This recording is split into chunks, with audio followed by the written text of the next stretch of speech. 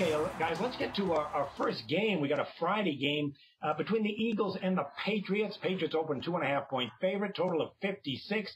Now up to 46.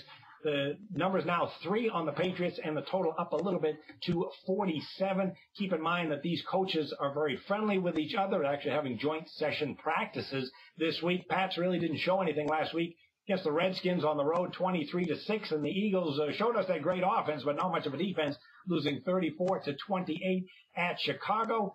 Chip Kelly now 2-3 against the spread in preseason, 4-1 over the total. Speaking of which, Bill Belichick is 49-29 over the total in preseason. Maybe that's the way to look at this game. More offense than defense, maybe? Well, I think going into the second week, we're going to see a little more snaps by the starters, by the A-team, so to speak. I do, you look at last year, Pats 12-4 regular season, won their first game in the playoffs, got ousted by Denver. Philly, ousted quickly. This year, New England gets shellacked by Washington. Philly posted 28 in a loss to Chicago. Last year, these two teams met in the preseason. New England did take the game. These two coaches are very friendly with one another, but it's time to get things going. We're only a few weeks away from the start of the regular season. I feel Philly has right now a superior quarterback, running back, wide receiver, and even quarterbacking core. I put a lean on the Eagles here. New England, not so much that they put a lot of stock in the preseason. I think Philly's going to look to make a turn here in this game. Okay, I have to take a look at the Eagles' defense. I mean, they were just awful last year. Part of it was the no-huddle offense, but even so, they were 32nd, dead last against the pass. And then what did we see in week 1 against the Bears? They gave up 491 total yards, 399 passing. So I have some serious questions about the depth and talent on the Eagles' defense.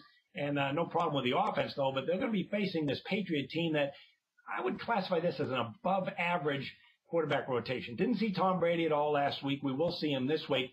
Ryan Mallett is probably better than he looked last week. He looked awful, didn't get much help from the offensive line. And then there's Jimmy Garoppolo, the rookie, who was just awful in preseason camp. And then all of a sudden he played pretty well in that game last week. So it's not a bad, I would call it an above-average rotation. One thing to keep in mind about the Patriots, though, is Dante Scarnecchia retired this offseason. That guy had been a long-time offensive line coach, did a tremendous job, not just for years, but for decades. Back in 2010, they were down to their 4th-string starting center and didn't miss a beat as they had one of the best teams in the NFL that year. Well, his last year, they struggled a bit on this offensive line.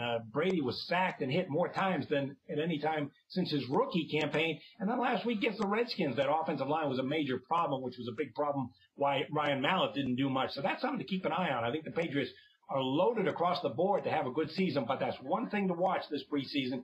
See if that offensive line is as shaky as it was a year ago. And Jim, you got a Belichick here is 49-29 over the total in preseason. Does that mean he doesn't care a lick about defense, or he's just so good at gauging offensive talent and getting the most out of guys?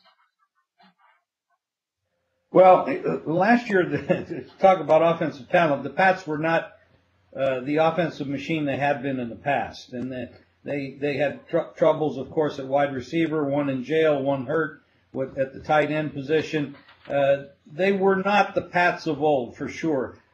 Touchdown passes were down. Brady did not have the monster year, but they made the championship game, and they had a decent season. The Eagles, new head coach. When you look at the quarterback rotation for this game, now again, I'm going to sound like a broken record here. It really comes down to what the game plan of the coaches are. Not so much what they're going to do in the first or second quarter, but what's going to happen in the third and fourth quarter with the backup players. How many backup players are going to play on defense and offense makes a real big difference. You see that in a lot of these games. The team that wins the first half doesn't necessarily win the game because they're jockeying. They've got 100 players on the squads. There's only going to be 53 playing in the regular season, so they're looking at a lot of new people. Who wants to win this game? The fact that they're friends, the head coaches, probably takes a little bit of the juice out of this game, and they're not going to show too much. The Eagles are not going to go up tempo. Chip Kelly's already said that. He's gonna slow it down in the preseason because these games don't matter that much. He doesn't want to get that many people hurt. But he did put up points. He's got a great quarterback rotation. Foles, Barkley, I don't know who this other guy is, and then Mark Sanchez. These guys can play in the NFL, and they can play as starting quarterbacks in the regular season. That's a great rotation when you compare Brady playing a few snaps, Garoppolo and Mallett, who did not play well last week, and is a little bit banged up and missed some practice this week. So I'd have to lean to the Eagles. I'm not excited about it, and I think the total's too high for me to play it over. I'll probably just pass the total, but I'd lean to the Eagles. Well, Joe mentioned last year's meeting between these teams in Week 1, 31-22.